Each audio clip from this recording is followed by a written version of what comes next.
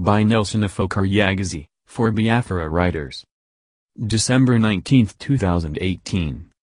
I did not watch the so-called vice presidential debate.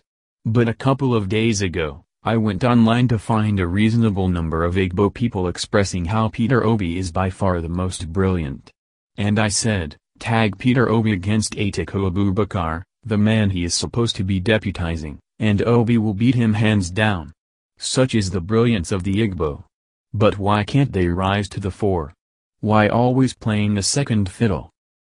If you are indisputably the best yet not allowed to take the lead, then you are obviously a second-class citizen. Most of these Igbo brothers praising Obi to the moon have failed to ask themselves the critical question, why can't the best be the first? And these are people who would readily define themselves as intellectuals. Remind them that they still remain slaves in Nigeria and they will take umbrage at you, telling you how they have succeeded in building a 4-bedroom flat in the village, how they have married and are bearing children, how they own a good car, in most cases, a second-hand car, how they have gone to school and acquired certificates, how they can speak good English, how their kinsmen own 4-story buildings in different cities, and so on. To these little-minded individuals, a people with such achievements of course cannot be slaves. What do they know? Who makes policies and how do they affect you? Are you equal with the rest and you are kept on the fringes?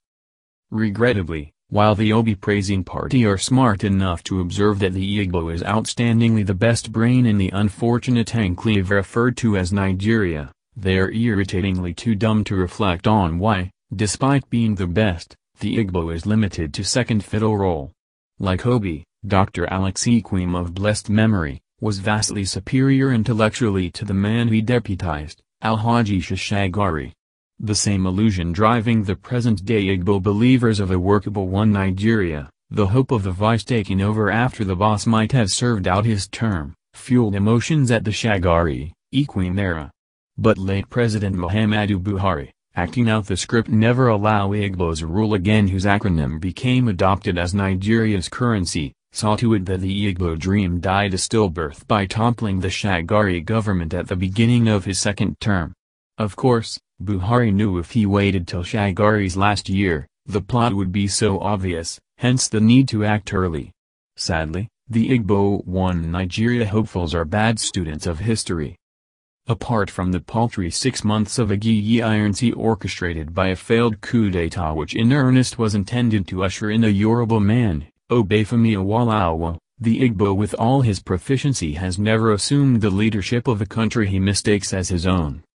Some are so mentally eclipsed that they imagine having an erudite and economic proficient Obi as a vice president would somehow resuscitate the deteriorating Nigerian economy. Professor Yemi Osinbajo, even if not mentally on par with Obi, is a man of high academic attainment. What has his deputizing role achieved under the Buhari and now Jubril-led administration? A thriving economy? A secured society? An improved medical system? A healthy academic atmosphere? A truly independent judiciary? A free press? A corruption-free electioneering process? Employment? What please? Under this administration, the religious killing of Christians has quadrupled.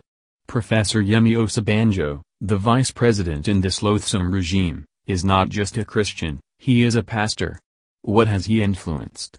Even when a woman of Redeemed Christian Church of God, a church Osinbajo pastored before joining politics, was beheaded in Abuja for preaching Christ, what punitive measures did Osinbajo initiate? A clear case study for our supposed intellectuals who build castle in the air. There are those who believe that an Atiku-led government will offer them a restructured Nigeria. These folks are naive. Atiku made restructuring a cardinal campaign point until their gullible Biafrans of Igbo extraction. Having seen the gusto with which the Biafrans demand freedom, Atiku tried to play smart by tugging the restructuring rope. The fickle-minded Igbo One Nigerianists threw in without asking what happened to Abori Accord, 1973 RS. Reconstruction, Rehabilitation, and Reintegration, 2005 Constitutional Conference Recommendations, and 2014 Confab Recommendations. Has Nigeria ever kept an agreement? Buhari made several campaign promises such as making 1 naira equal to $, bring fuel pump price down to 40 naira, pay unemployed youths, create employment, feed our kids in school, end the menace of Boko Haram within 6 months, and so on. But how many did he fulfill? Not even one. It must be noted however that this shameless act of offering lofty promises never intended to be fulfilled is not peculiar to Buhari, it's a well-known trend in Nigerian politics. What makes anyone think Atiku will be different from Buhari and the rest of them? Anyone banking on campaign promises of Nigerian politicians, Hausa, Fulani especially, is, to say the least, naive. The belief that Atiku will bring about restructuring is fueled by the feeling that Obi, being an Igbo, will pressure Atiku on the subject. But then, if as a vice president Professor Yemi Osinbajo, in all his academic glories could not influence anything, why does somebody believe Obi will? The bosses are the same, Fulani Muslim North. Before typing this, Justice Chidi, a dear friend and academic gem we fondly call Professor, wrote on his Facebook timeline, like Dino, I can bet my liver that Nigerians are not yet ready to get this country to start working.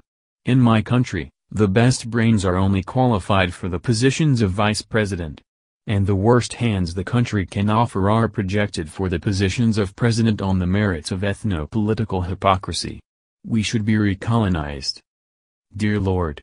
My good friend, Chidi, doesn't seem to realize Africa is still being colonized, albeit subtly. Chidi, I know, is a believer of the Biafra restoration project, but sometimes he appears beclouded by electioneering promises. He is not alone. Responding to him I wrote, reason you should submit yourself totally to the restoration of Mother Biafra. It's not enough to lament.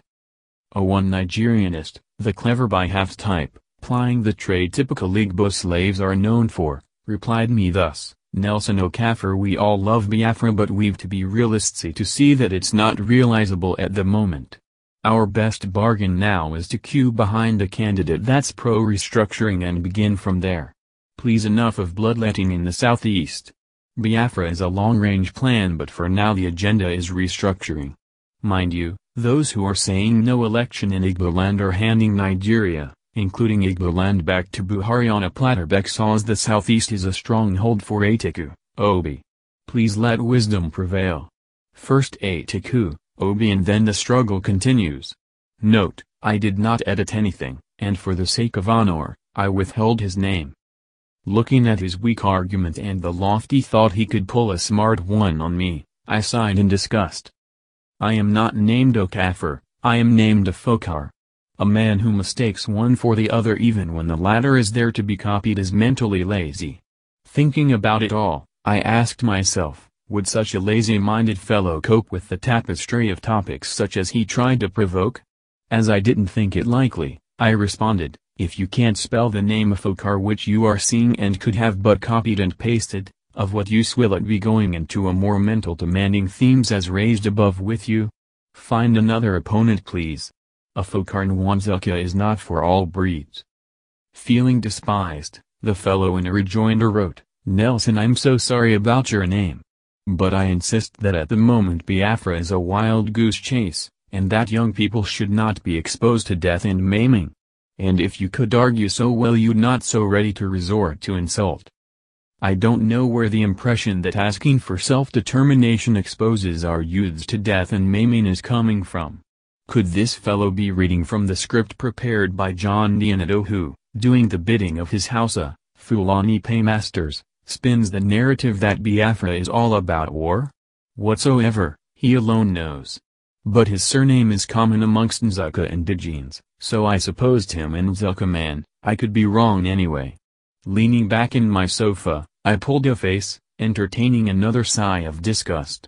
Nzuka people have suffered a great deal of massacre in the hands of Fulani herders, the most notable being the 2016 onslaught that saw 250 people butchered to death at Nimbu community. This and all its kind Nzuka were not orchestrated by the quest for Biafra. In Kenya land, similar ugly events have been recorded, with 2 seminarians on vacation being among victims. In Delta State, a whole village was ransacked, razed and sent on exile by Fulani marauders. Anambra, Akwa Ibom, and Ebonyi estates have all sucked and are still sucking the gall of Fulani jihadists masquerading as cattle herders.